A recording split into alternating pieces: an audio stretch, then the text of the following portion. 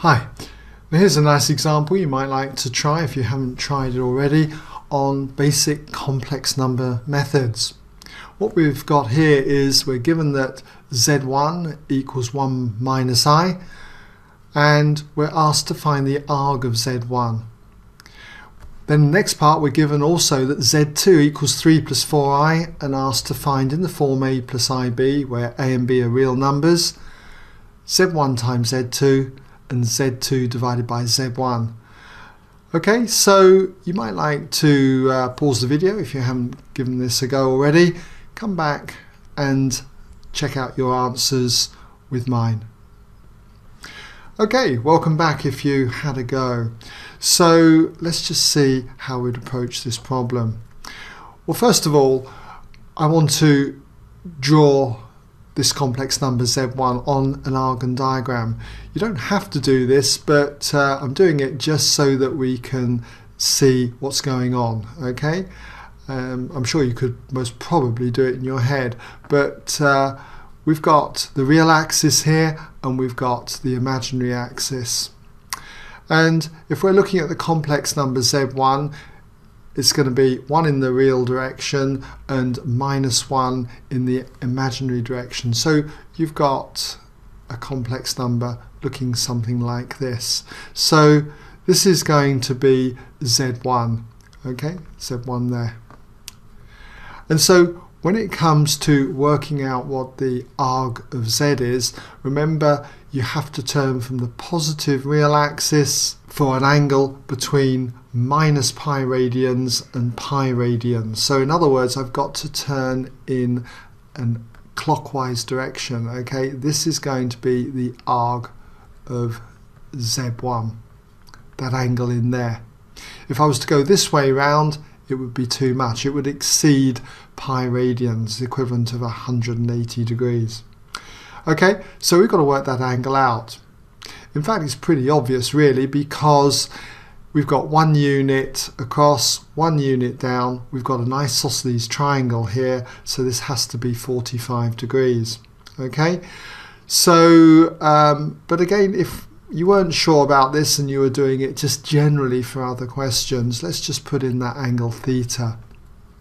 Then to get theta, theta would be equal to the inverse tan of 1 over 1. Okay, so if we did that, 1 over 1, which is the inverse tan of 1, in degrees mode it would be 45 degrees, but we generally work in radians, so in radians 45 degrees is the exact value pi over 4. Pi over 4 radians then, just say rads for short. So when it comes to working out what the arg of z1 is, we can say therefore arg of z1.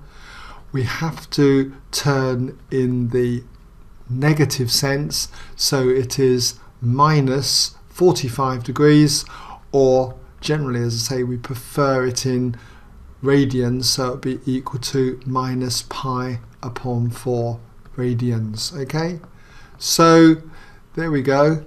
That's how I would get the arg of z1. Now we're given then also that z2 is equal to 3 plus 4i and asked to find in the form a plus ib, where a and b are real numbers, z1 times z2 and z2 divided by z1. So let us start with part b first of all. So we're doing z1 then multiplied by z2, which is going to equal for z1 1 minus i, and we're multiplying that then with z2, which is 3 plus 4i. So we'd expand this in the usual way. We'd have 1 times 3 is 3, 1 times 4i is 4i, and then minus I times 3 is minus 3i, and now for this one we've got minus I times plus 4i is going to be a negative value, and it's going to be 4 multiplied by I squared. We can tidy this up because I squared, I is the root of minus 1. If we square it, you're going to get minus 1. Minus 4 then times minus 1 is going to be plus 4. So this is plus 4 here. So we've got 3 plus another 4, which is going to be 7, and then we've got 4i minus 3i, which is just going to be plus I. So you can see this is in the form a plus ib. Okay? If we were asked what a and b were, a would be 7, and the b value is a real number. It's the number 1. We've got 1i. Okay? So b is 1. Now for the next part, let's just come down here. Part C, we're asked to work out Z2 divided by Z1. So Z2 is 3 plus 4i, so we've got 3 plus 4i, and we're dividing that by Z1, which is 1 minus I. Now, in order to get this in the form a plus ib, what we've got to do is essentially multiply the top and the bottom by the complex conjugate of 1 minus I. The complex conjugate is just to switch the sign here, so we'll have 1 plus I. And we multiply the top by 1 plus I, so we're effectively multiplying by 1, so it doesn't alter the value of this, but just changes the appearance. So we think of these as being in their own brackets now. Okay, so we've got that, and we're multiplying it by 1 plus I over 1 plus I.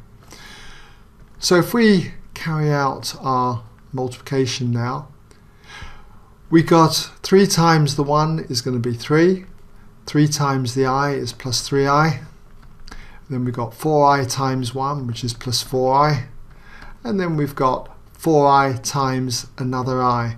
So that's going to be 4i squared, and we know that I squared is minus 1, so that's going to be minus 4. And all that is divided now by 1 minus I times 1 plus I. Now you could multiply it out fully, or what happens is you've got the difference of 2 squares here.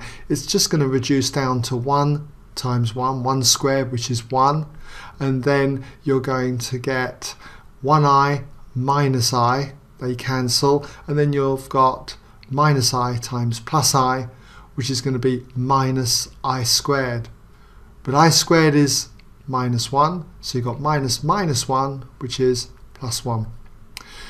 Tidy this up, and you've got 3 minus 4, which is minus 1, 3i plus 4i, which is 7i, and we're dividing all of this by 2.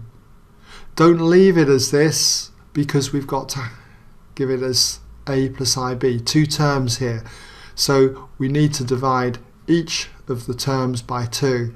So minus 1 over 2, minus a half then, and then you've got plus 7 over 2 times I. I'm going to put the I first though, just so that it looks exactly in the form that we were asked. I'm sure they wouldn't mind if you did put 7 over 2i though. Okay, there you go. So I hope that's given you some idea then on that example.